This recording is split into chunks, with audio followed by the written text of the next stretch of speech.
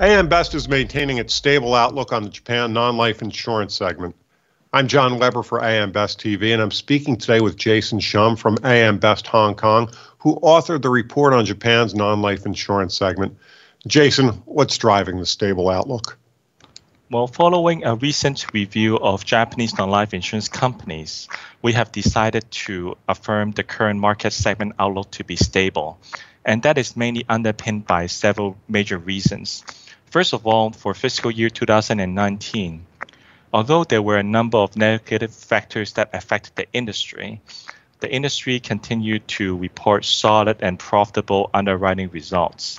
Over the next 12 months, we continue to expect that the industry underwriting performance to remain strong and solid, and this will be supported by various initiatives to improve productivity, efficiency, enhancing the ability of the industry to assess the risk of climate change, adjusting the premium rates, and also keeping exposure to natural catastrophes within a manageable level. And taking all these factors into account, we continue to expect that the industry's overall profitability to remain strong and consistent. How have the various segments within the sector performed relative to each other?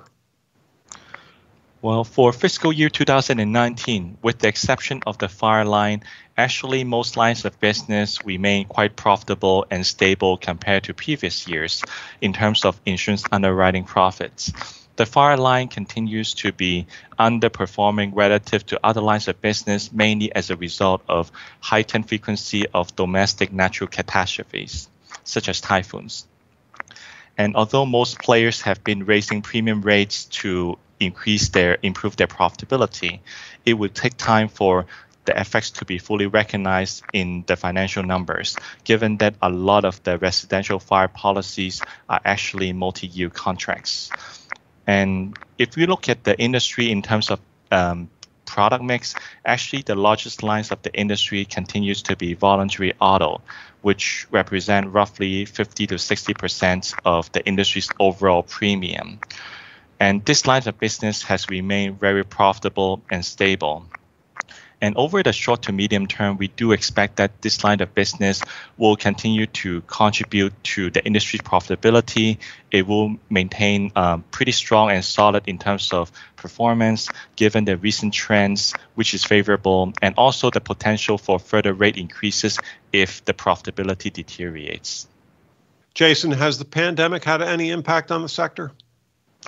Well, yes, but actually not that much. For non-life insurance companies in Japan, actually a major concern with regard to the pandemic is actually the economic implications of COVID-19 on the economy and the industry.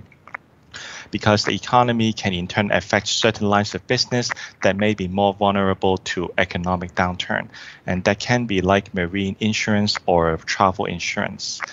But so far, that effect has been largely offset by the decrease in claims frequency in voluntary auto, which, as I mentioned before, it usually represents roughly 50 to 60% of the overall industry's premium.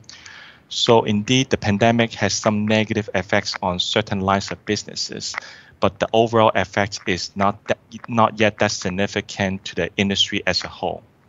Thanks, Jason. You're welcome, John. That was Jason Shum, Associate Director of Analytics. You can find the full report online at ambest.com. For AM Best TV, I'm John Weber.